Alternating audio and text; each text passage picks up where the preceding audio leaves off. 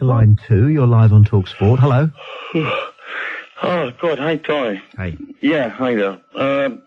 Called you earlier. I promise this is the last time I'm going to phone you, mate.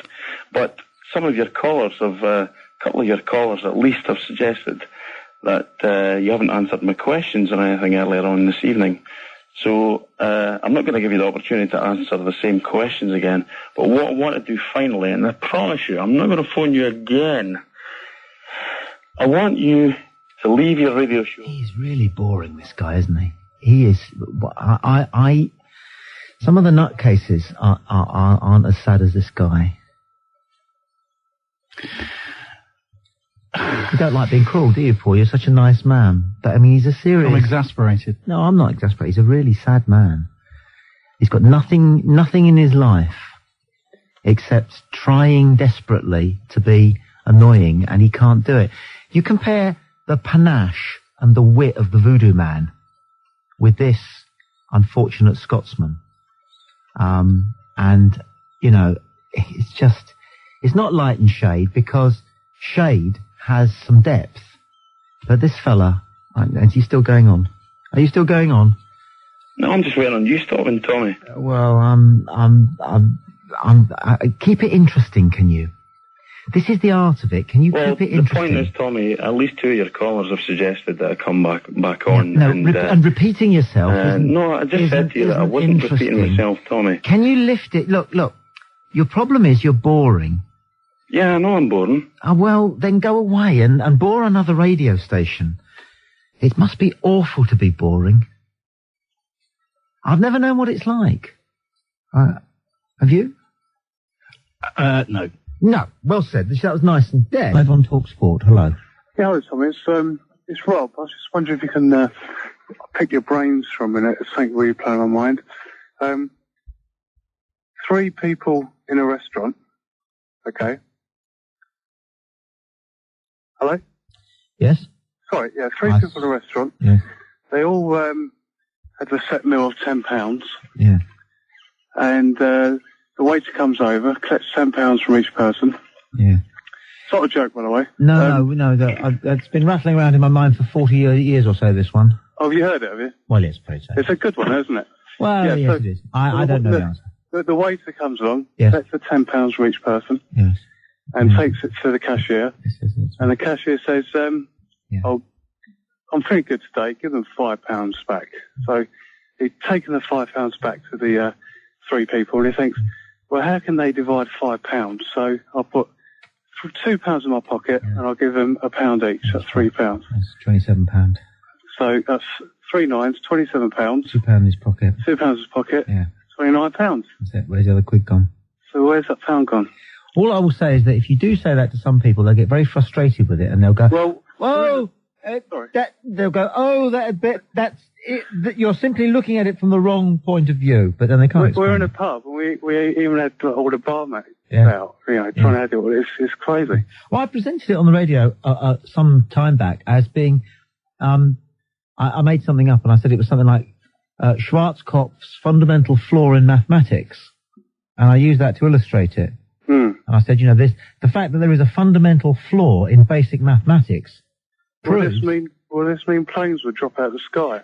Absolutely. It proved that one day, the universe will collapse. Exactly. There's a hole in maths. That's what I proved. Well, Schavcocks did. Yeah. And people fell for it. I didn't realise it was that old. But you know everything, don't you? You know all jokes. I virtually know everything, yeah. What do you want to know? Well, I just want to know the answer to that, really. Well, there isn't one, is there? No. Well, so some people would try to, but it's beyond me. Yeah. Beyond me. Yeah. But that's it, okay. All right. Everything I have to play on my mind forevermore then. Well, you got £25 in the till, £2 in the guy's pocket, and £3 in the punter's pocket. Yeah. That's 30, isn't it? Yeah, but that's working it backwards, isn't it? No, that's working it the same way, dealing with where the money actually is. Yeah, but it still doesn't take away the fact that these people paid £9 each, and that's £27 they've paid, and there's £2 in the pocket. So it's still only 29, isn't it? They paid 25. But they paid £9 each. No, they paid 25. At £9 each. If you were having that meal, Yes. you would have paid £9, wouldn't you? Yes. And there's 3 of them. Yes. 27. They've handed over 27. Your program is absolutely rubbish. It's awful, isn't it? How long have you been listening this evening? Since 10 o'clock last night. 9 hours? If I come back as somebody else. Of course, my answer was me, because I'm reasonably happy being me. But having some deep thought about it, not one of your normal, usual thing. I'd like to go a bit more futuristic, like somebody like that guy off Star Trek, Mr. Picard. Wouldn't that be a great life? Yes, it would, wouldn't it? Come back. I'd want to further my relationship with Councillor Troy if I was Captain Picard, though. Yes, now that would be a very interesting one. Oh, baby! Yes. She is a fine creature, isn't she? What about her that was bald? Can you remember her? Oh, what? That was from one of the films. Yeah. What's her name? Oh, can't remember, but whoa, yes. If you shut up, I'll remember it. She's in Cheers. Oh, you can talk now. What's the girl's name in Cheers who was bald in Star Trek? I didn't even know She plays was in Rebecca. Cheers. In Cheers. Yes. Her. Is Yes. that who you're talking about? Yes, I do believe it is. Yes. Very tasty. Oh, certainly. Let's drink to her, shall we? We certainly will. Cheers. To the unknown woman. To the unknown woman. To The tomb of the unknown woman. I'd go there, wouldn't you? I'd kneel at the tomb of the Yes. I would lay a wreath Yes, we would at definitely the agree. tomb of the unknown, Just don't bird. hear that. the unknown woman. But getting back to it, obviously you yourself have had an interesting life, according to what I hear. If I all that I hear, It's all true. It is all true. Who would you like to come back as? John Lennon, line 6. Good morning. You're live on TalkSport. Yeah, morning. I just want to tell somebody, listening to him yesterday, he was playing on about ridiculing people with religious beliefs. Well, you are talking to Tommy. You're live on air, straight through, screenless show. Yeah, I'm looking at, listening to you yesterday, Yep. I'm just wondering why you pulled people down for their religious beliefs. That's not what I do. That's what you heard, but that's your problem. That's not what I do. No, I don't think the problem. I'm just saying, do you have any beliefs on spiritualism? Could you say that more clearly for me? Spiritualism. Spiritualism. Yeah. It depends what you mean by spiritualism, because I've always found everybody means something. Everybody understands it differently. Well, I've been to the Spiritualist Church, National Spiritualist Union Church, and people have been there that I didn't even know before I went in there. That often happens when you go to new places. Yeah, but they came up and they came to me and told me things about my family, my relatives that had died, and things that had happened. Do you think that's coincidence, or is there something? I'm not prepared to go one way or the other on what you've told me. My wife had something happen to her, which involved a spiritualist, which she says impressed her, and I like my wife enough to give it another 15 years. Yeah. Yeah. So you're not going to deny or categorise it in any way, shape or form? Well, I don't really, again, like I said, I don't really know what you're talking about, and maybe you don't, and maybe the people who are involved in what you're talking about don't really know what they're talking about. And that's because 99% of life is a mystery anyway, despite the science and religion and the fanatics who attach themselves to it. I prefer to think of it as a mystery. Happy to do that and concentrate on the things I can fully understand, like football. Cool? Yeah, but okay, let's taking football. Yes, now. With the events that happened this week in Turkey, surely UEFA know that the Galatasaray fans were as bad as they are, because Manchester United have been through it, Chelsea have been through it. Why wouldn't they play the neutral ground beforehand? Why didn't they turn around and say, hang on, we can't send anybody else in there, we'll play it neutral, or ban them completely? Because the Galatasaray fans have not, up to that point, and as far as we know, did not on that occasion behave in such a way that made them particularly worse than some English fans you could name in the past, some of the Dutch fans, who are also notorious for their behaviour, and on occasions, some German fans too. So, has that answered your question? Yeah. Well, in fact, it has answered your question very well, hasn't it? It has, yeah. Yes, thank you, Tom. Thank you, Tom, very much. Not at all. Maggie, it's absolutely unbelievable. They're a nightmare. What you do is you get a pair of household gloves and blue sandpaper to the fingers. Oh, I'll give that a go then. Fisherman's Blues, this morning from 6 on Talk Sport. Yeah, and we're with Nicole, who rang to talk about stalking, but really I think you're talking about excessively clingy exes in your case, aren't you? And I think the two things are connected. Well, do you want to know? Are connected, but they're different. No, I don't really want to know. No, I was just going to say. Not if the police were involved. But how long No, ago... you don't want to know. No, I don't. How long ago did it happen? How long for? How long ago? 6 months.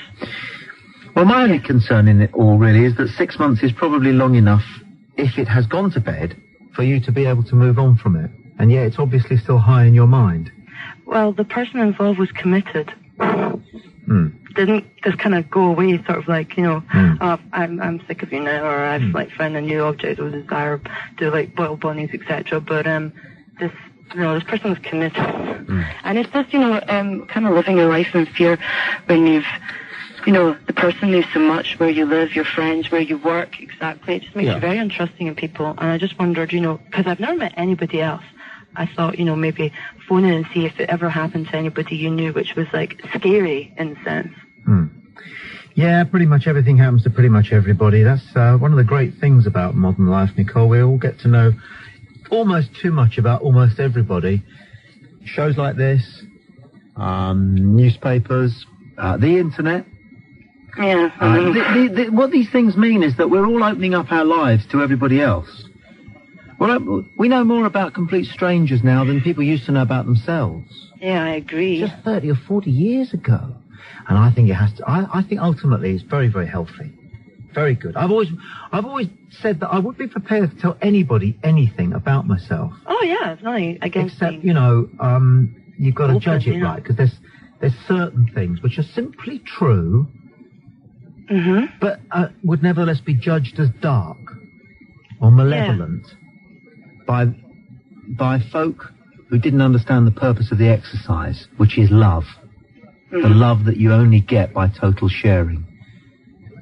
Oh, yeah, I completely agree with you and everything and that. It's just when it gets to the scary stage and you feel like you can't go out, or you're scared of what they say to your friends or anything like that, you know, or they're standing outside your home, you know. Well, where do you live, Ish? Glasgow area. Okay. And were you born there? Yep. And what age would you be now? I'm 22. Get the hell out. I know, I'm going to. Go. Not so much to leave Glasgow, but because you must visit the world. And I'm not talking about Torremolinos or Ibiza here. Oh, I don't go there. No, but you need to, you do need to stand and wonder about whether you're going to catch the Greyhound bus or hitch the next bit of your journey across America. You do need to wonder whether you're going to take that excursion to Ayers Rock or have another few days on Bondi Beach in Australia. You do need to decide whether or not you're going to go up country into the rice fields or down to where the tourists' paradises are when you're in Asia. You do need to decide whether the elephants are that interesting when you're in Africa. You've got to do these things, and you've got to do them whilst you've got all your powers that you've got now of youth and hope and the ability to learn and make good sense of the things you'll learn, so that you've got a big life in front of you during which you can use what you've learned. So you've got to put that past thing so far and much behind you that when you come back, you won't even remember it. I know. I think you're so sweet. That's so nice, by the way. We're all sitting here all so sweet. That's so nice. Are you going to do it? Yeah, of course I'm going to do it. Please do it. Please do it. I think a postcard from wherever I end up. Even if you come back to Glasgow, and of course, you know what they say, let your children go, and every path they take will lead back to you. Even if you come back to Glasgow, the stuff that you'll bring, you know, we'll light the city at 3 o'clock in the morning. Oh, you're so sweet. That's so nice. I'll let you get on to your people who phone and play on their touch-tone phone and stuff. Ah, yeah. Everyone's got their own way of saying... Of expressing their feelings. Listen, everyone's got their own way of making their message known, but everybody's message is help, isn't it? Oh, yeah. Help. Well, thank you very much. Yeah, no, thank you. What a nice lady. I wish I was 24 again. No, I don't. Bored. He's planted rice in the paddy fields of Thailand. He's seen the sunrise from the summit of Mount Kilimanjaro. He's meditated within the ancient walls of Machu Picchu. He's got a Renault Turbo Sport and a TVR. He's got a huge bank balance. He could go out with any woman in the country. Arnold Schwarzenegger is a close personal friend of his family. He's been invited to the Prime Minister's house for drinks. He's the closest thing on earth to the angel Gabriel. He's Tommy Boyd.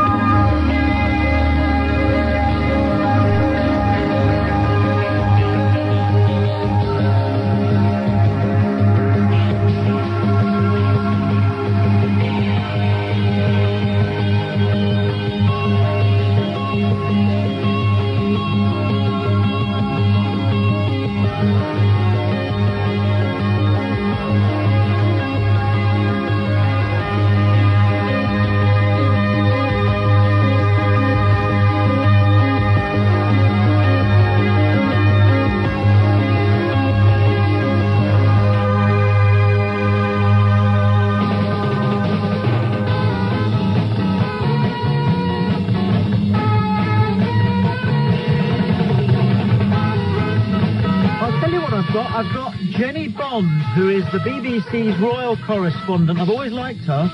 And she's wearing a powder blue two-piece.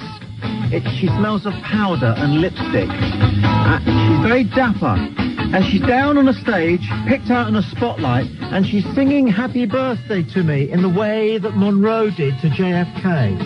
For 10 seconds as we go absolutely screenless and invite simply whoever is there into our trust as we say, line 6, you're live on TalkSport. Good morning.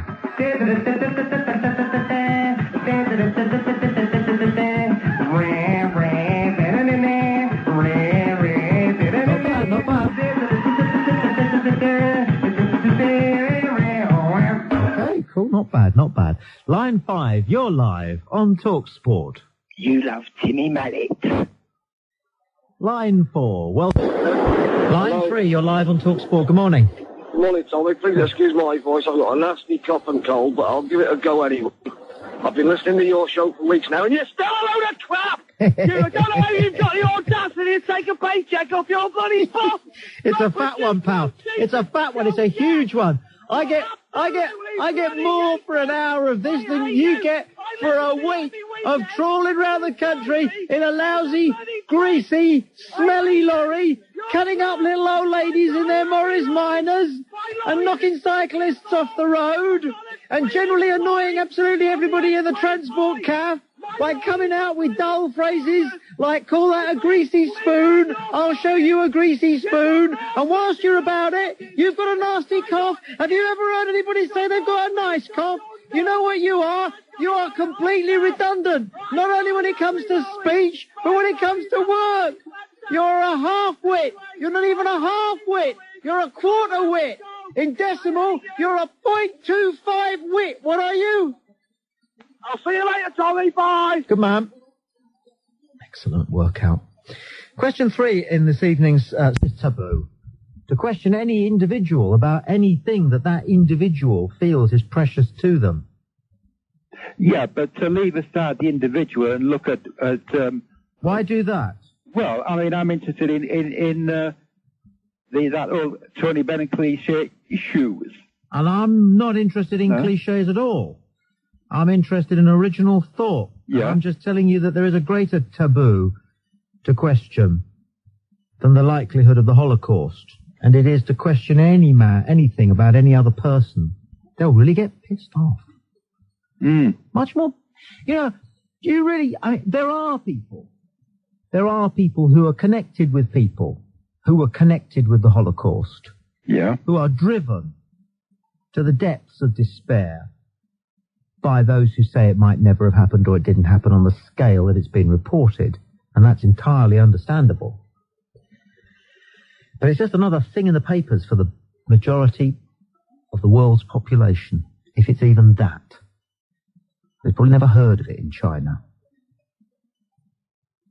And it's certainly just another event in history to the people in Africa and the subcontinent. But I rest my case that wherever you go around on planet Earth, where there are 4 billion people, all of whom matter as much as the next, to question anything in any other man is the ultimate taboo. So if you multiply that by 4 billion, then you've got yourself a taboo which is much greater than questioning the Holocaust.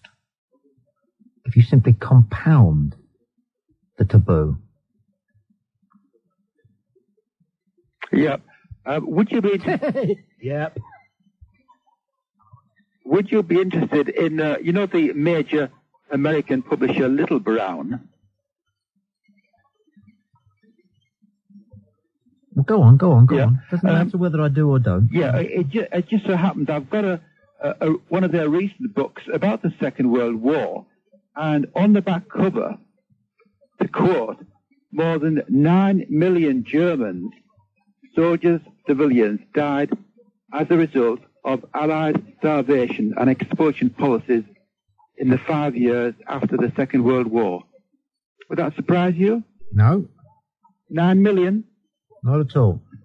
Well, we don't hear much about it, do we? No. Why do you think that is? Well, it's a good question. Well, I asked it. So why do you think it is? Anti-German sentiment. That was one of the reasons that apparently... Is this going somewhere, or are we just chewing the fat generally here? Well, it's just relevant. We're talking about an even greater... Relevant to what? If you just sort of... Well, it's relevant to the last week and unearthing the question of this atrocity against the German people ordered by General Eisenhower. Well, it's relevant in terms of chronology and geography, but you have to make it ultra-relevant by actually articulating the juxtaposition.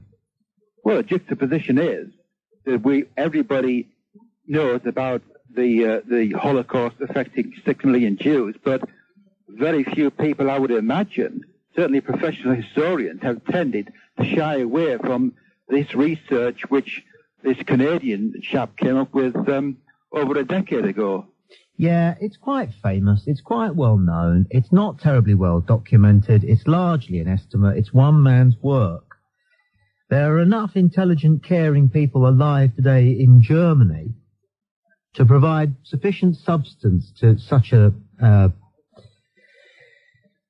suggestion, if it deserves it, for us to take it with not a pinch of salt, but for us to give it the perspective of a Canadian historian operating at a considerable distance and seeking to ask questions rather than provide answers. And he's probably that kind of a historian.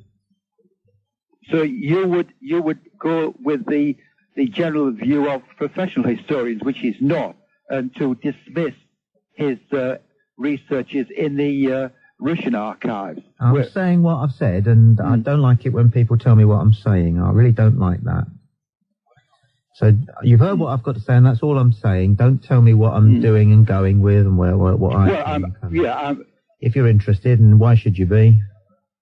So you're aware of this particular chap, are you? This Canadian fellow? As I said. You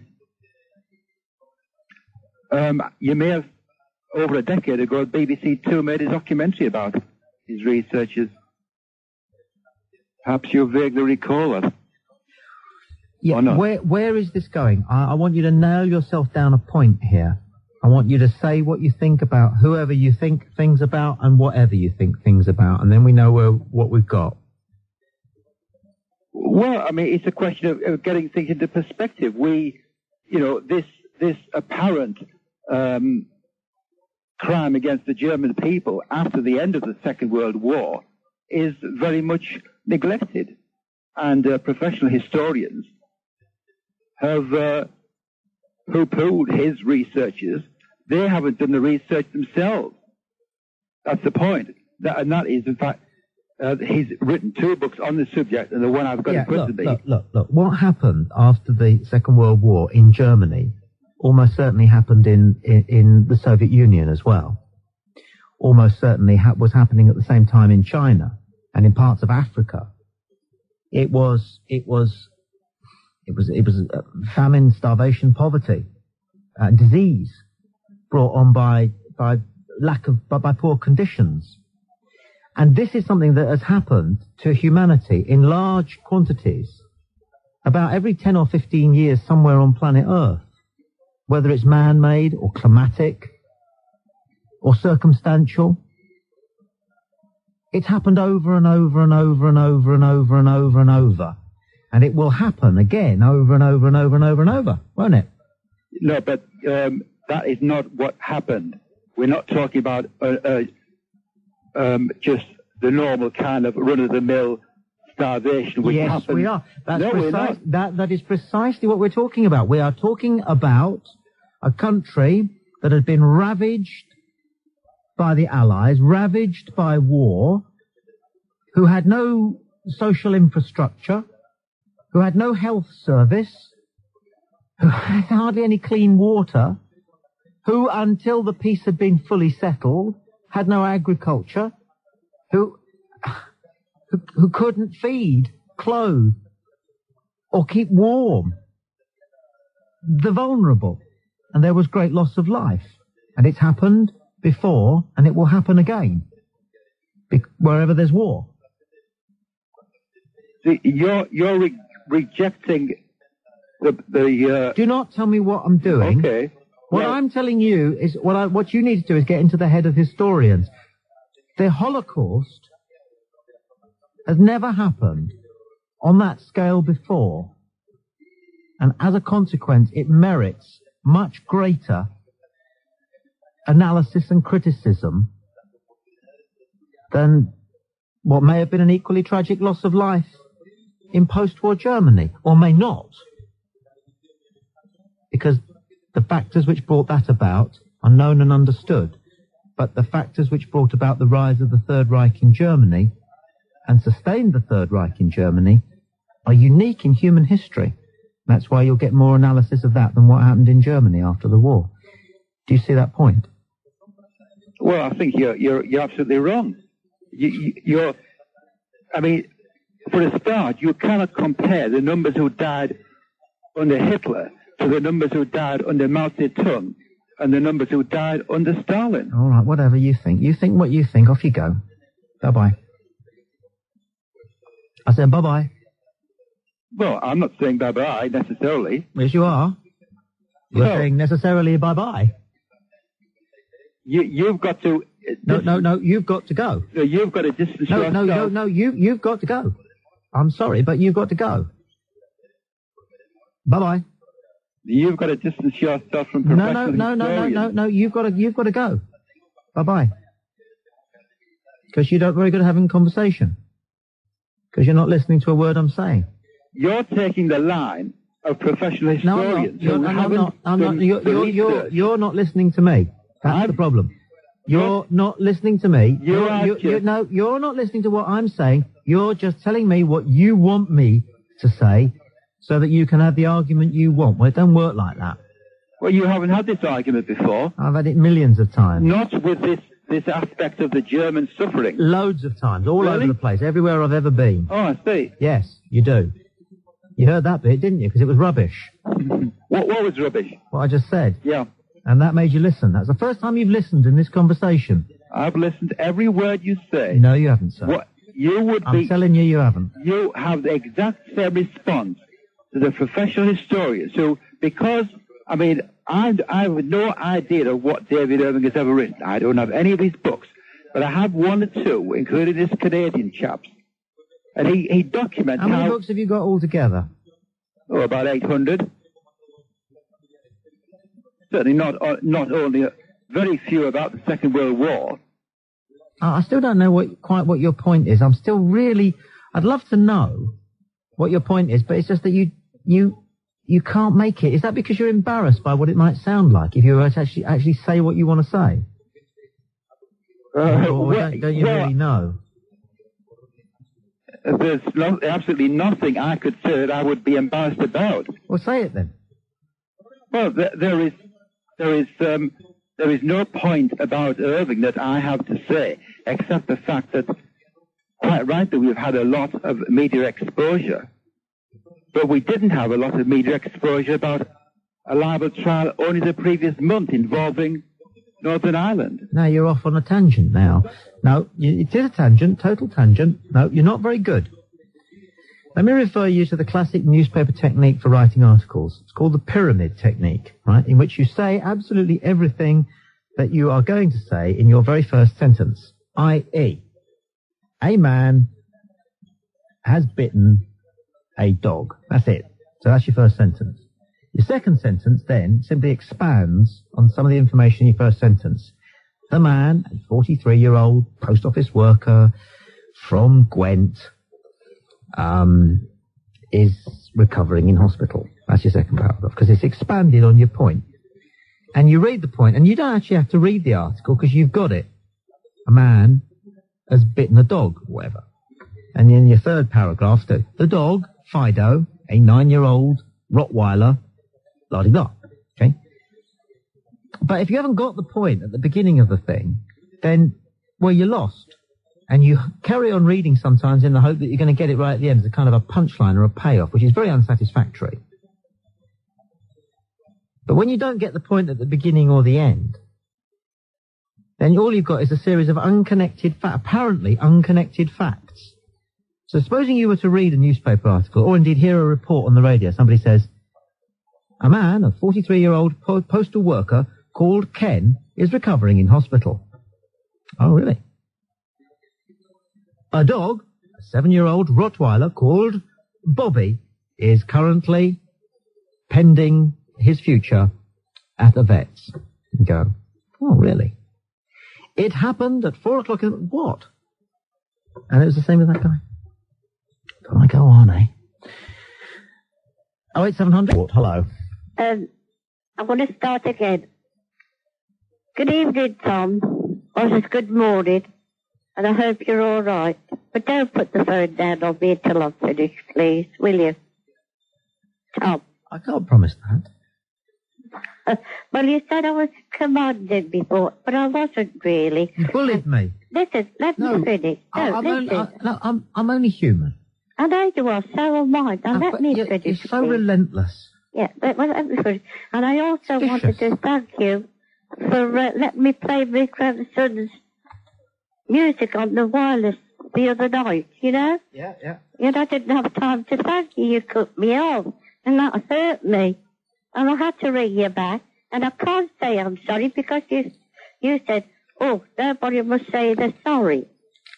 Didn't you? I can't remember. Yeah, you did, Tom. It was one night last week. Right. Yeah. I've got the paper here, so you're all right for a minute. So, anyway, whereabouts were you up Durham? Whereabouts was I up Durham? Yeah, you said that you kind of come from there. Well, they're Geordies, my father's side of it. Well, yeah, but the Geordies come from Newcastle End. Is that where he came from? Wallsend boy is. Yeah. Yes. Because I come from Stanley myself. I was wondering. Wondering what? Where you were from then, since it was obviously of interest to you. Yes, Stanley. Yes. It's not far from Newcastle, about 20 minutes on the bus. What shall we do with our life? Well, I don't have a very good one. Well, I don't know anybody who thinks they do. Everybody's a bit duressed. Even Richard Branson, I bet, if you really sat him down, he'd say, oh. Well, I don't think money helps, do you? Well, what shall we do then? What shall we be doing with our lives? Supposing we're starting out. Supposing we're 22. Oh, I wished I was. Why? What would you do different? I don't think I'd do anything different. Well, what would be the point of living it all over again then? Yeah, but I'd just like to be 22 again. For what? Well, then I'd be able to get around better. For what? I've just had an operation on my hip. I'm all right, like, you know, but... Have you learned? What age are you? Me, 73. Yeah. What have you picked up, then? Eh? What have you picked up about life that's worth passing on? Nothing, really. Why would that be, then? Too busy? I don't know, really. Too busy? Well, I've worked all my life. Did you ever think that life might be a passage of the spirit? No. No? Did anybody say to you that perhaps we're here for 70 or 80 years because that's how long it takes, and during that time, who knows? I thought it was 70. And I'm having a bit of extra now, aren't I? It was 3 score and 10 you're supposed to live. Yes. Yeah. Oh, this is a mob. Yeah. Is it? What would you like to talk about, then? Well, you talk about something and I'll join in. Should we talk about something jolly? Yeah, go on then. What would that be, then? What's jolly? Well, what makes me happy is the grandchildren. Yes. Yeah, I've got 5 grandchildren and 4 great-grandchildren. Do you ever look at them and think they're going to get very old one day and their hips will go? Do you ever wonder what that will be like for them? Oh, I hope they don't. Well, they will do. They're going to get old and die. Do you ever look at them? Oh, no, I don't think about that. Why not? Not for the little ones. But I know you don't want to, but I sometimes have to think about that in my children because... How many have you got? I've got 2 boys, and when I decided that they were going to... when I decided they were going to come here and be here, right, I took that decision for them. That for all the joy they'd bring me, I had to remember that they will experience a life which will have just as much suffering as anybody else's, and I'd chosen that for them. And who was I to choose that for them? Who was I to just go, oh, I'll have a couple of lads, and they can find out it sucks when it sucks. It doesn't suck all the time, but when it sucks, they can find out it sucks as well. Well, they've all got to find out their own way, haven't they? I know, but who am I to say that they should come here and have to find out it sucks? I don't know, sure. Well, people don't think, do they? They just go, yes. No, yeah. I mean, people just get on with their lives, don't they? Well, why do they do that? Why don't they stop and think sometimes? Why get on with your life? I suppose they do, but... I don't think they do. You never got a chance, did you? Nobody taught you. No, but I had a good life with my parents. Yeah. I mean, I had good parents. Good. And I'm a good parent to my children. And I suppose you're a good parent to your children. I don't know. I hope so. I don't know. Anyway, thanks for your call. Okay, now listen. No. If I call... Yes. Oh, please. What? If I call again, I'll have an easier question for you.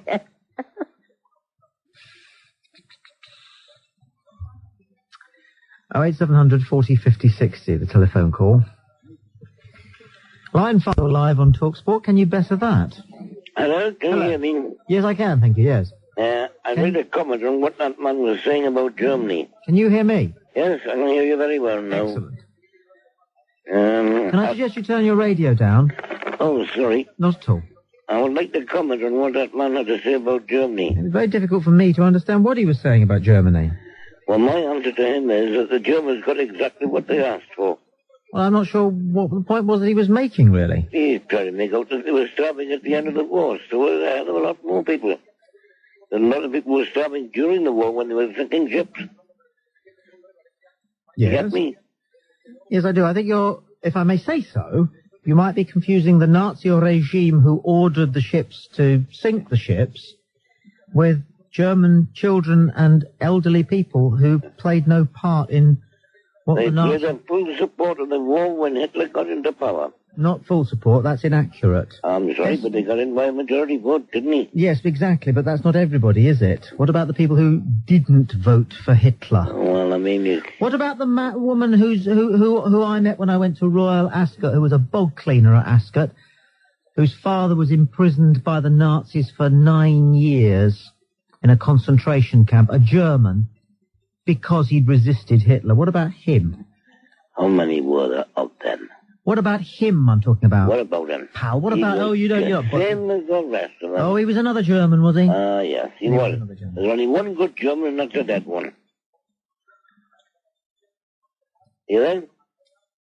Is that supposed to be funny? Do you think you're a character? It's the truth. It was invented in 1918. Do you think you're a bit of a character coming out with things like that? Away you go. I'd like to apologise to any German listeners, or indeed any listeners. I'd like to apologise to God that it got broadcast. I would like to apologise to Nelson Mandela, just generally, and I would like to apologise to Bill Clinton. I think it's very unfair that they're thinking of persecuting him further over Monica Lewinsky. Of course he lied and said he didn't have her. Any husband would. There wasn't a president who said, no, I didn't have it off with my secretary on the office floor.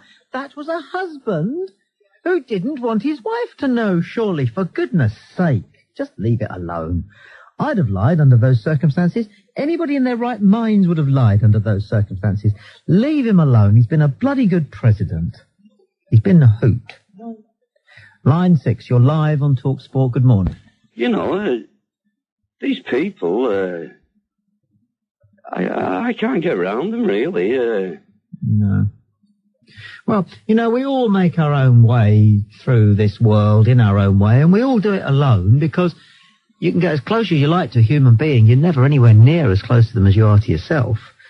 So we're alone, and we struggle through it, and we create lots of little props and support mechanisms to help us just struggle through to the end of it, which is always pretty miserable, the end of it. And that's what we do, and we know we've got it coming, and we know we do those things as well. And you have to. Really, quite splendid. No, I'd quite like, if I had about 2 or 3 days left, I'd like to ring 1 or 2 women who missed their chance. They didn't exactly turn me down, but they didn't meet me halfway. Should we put it like that? You know what I'm saying here? You probably don't, actually. I'm not sure if I do. But I know who they are, and I just wanted to say I want an opportunity to say to them, look, you know, you've absolutely and utterly missed the boat now, because I am going to be worm food in a couple of days, and I'm not in a position really to round the whole thing off for you. Getting a funny look from next door. I don't know what I'm talking about either. I've got a clue. Fantastic. Sometimes start some sentences, you don't know where it's going to end. A bit like that one. 08700.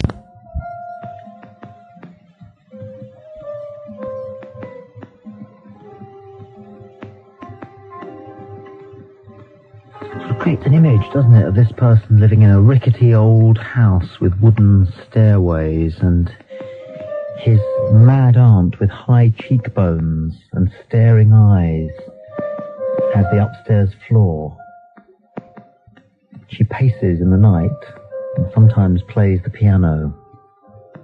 Something terrible happened to her in the late 60s, but no one talks about it. Occasionally she phones Poland. That happened to me once. I had a landlord who lived above me, and he said to me, you don't mind me walking around in the middle of the night, do you? I often have to phone France. And I said, no, that's fine. And then he went to France, and he was axed to death in his caravan. They nearly guillotined his son for it. Do you remember that? It was in Brighton. Are you with me? Yep. Yeah, do you remember that? No. The Cartland affair, it was called. He was my landlord. Do you not remember? No. You're probably too young. How old do you think I am? I've got you down as about 23. 21. 21, that's close. Yeah. Okay. Thank you. Not at all. My pleasure. Line 2, you're live on Talk Sport. Hello. Oh, God. Hi, Tommy. Hey. Yeah, hi there. Called you earlier. I promise this is the last time I'm going to phone you, mate.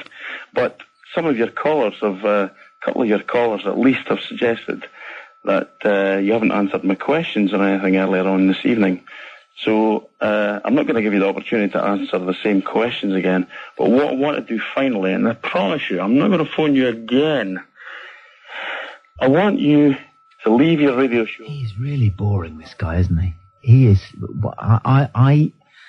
Some of the nutcases aren't as sad as this guy. You don't like being cruel, do you, Paul? You're such a nice man. But, I mean, he's a serious... I'm exasperated. No, I'm not exasperated. He's a really sad man. He's got nothing in his life except trying desperately to be annoying, and he can't do it. You compare the panache and the wit of the voodoo man with this unfortunate Scotsman.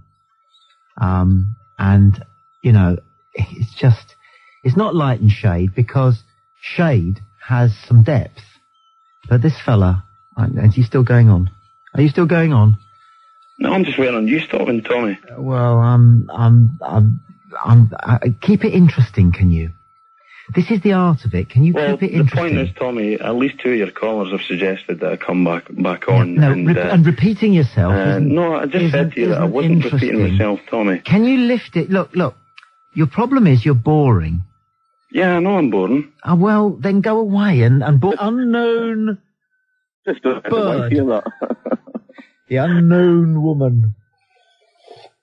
But getting back to it, obviously you yourself have had an interesting life, according to what I hear. If I believe all that I hear, it's all true. It is all true. Who would you like to come back as? John Lennon, line 6. Good morning. You're live on TalkSport. Yeah, morning. I was going to tell somebody, listening to him yesterday, he was playing on about ridiculing people with religious beliefs. Well, you are talking to Tommy. You're live on air, straight through, screenless show. Yeah, I'm looking at, listening to you yesterday, I'm just wondering why you pulled people down for their religious beliefs. That's not what I do. That's what you heard, but that's your problem. That's not what I do. No, I don't see the problem. I'm just saying, do you have any beliefs on spiritualism? Could you say that more clearly for me? Spiritualism. Spiritualism. Yeah. It depends what you mean by spiritualism, because I've always found everybody means something. Everybody understands it differently. Well, I've been to the Spiritualist Church, National Spiritualist Union Church, and people have been there that I didn't even know before I went in there. That often happens when you go to new places. Yeah, but they came up and they came to me and told me things about my family, my relatives that had died, and things that had happened. Do you think that's coincidence, or is there something? I'm not prepared to go one way or the other on what you've told me. My wife had something happen to her, which involved a spiritualist, which she says impressed her, and I like my wife enough to give it another. They've handed over 27.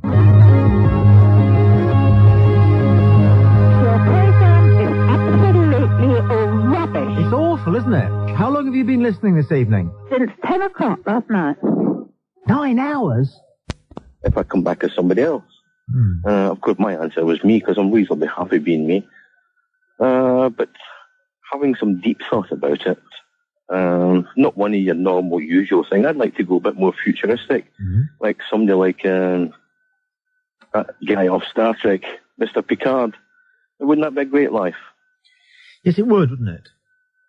I'd want to further my relationship with Councillor Troy if I was Captain Picard, though. Yes, now that would be a very interesting one. Oh, baby!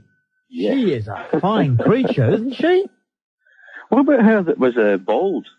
Can you remember her? Oh, what? That was from one of the films. Yeah. What's her name? Oh, can't remember, but yeah. If you shut up, I'll remember it.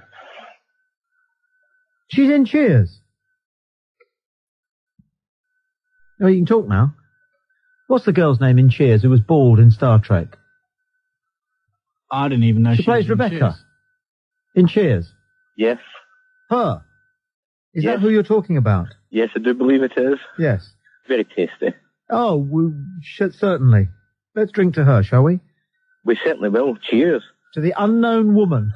To the unknown woman. The tomb of the unknown woman. I'd go there, wouldn't you? I'd kneel at the tomb of the yes. I would lay a wreath.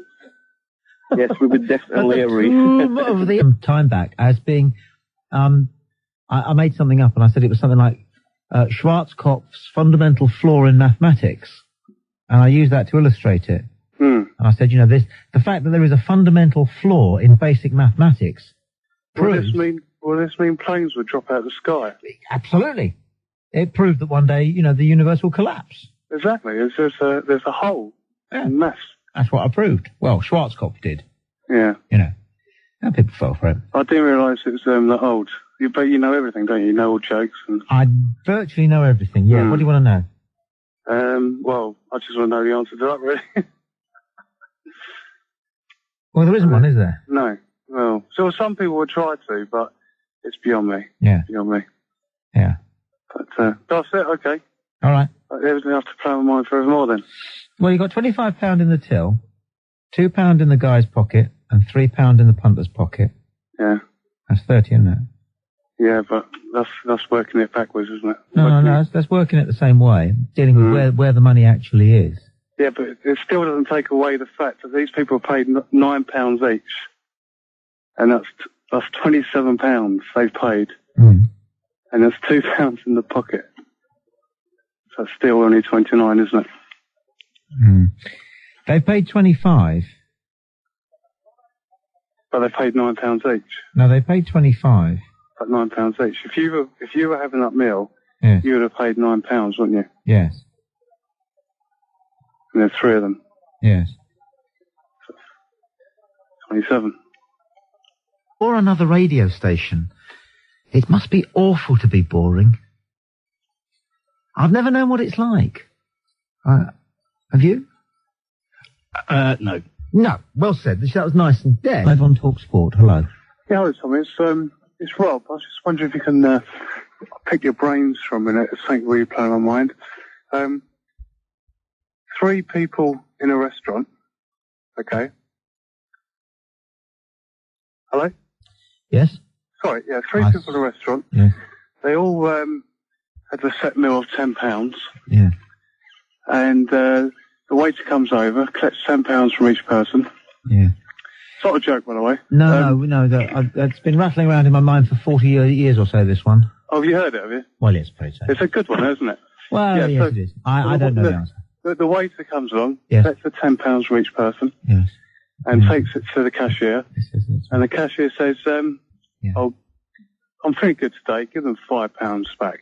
So he'd taken the £5 back to the 3 people, and he thinks, well, how can they divide £5? So I'll put £2 in my pocket, and I'll give them £1 each. That's £3.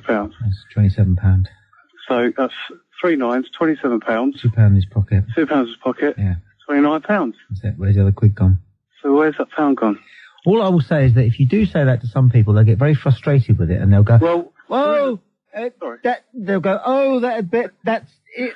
You're simply looking at it from the wrong point of view." But then they can't. We're in a pub, and we even had all the barmaids Yeah. out, trying to do it. It's crazy. Well, I presented it on the radio some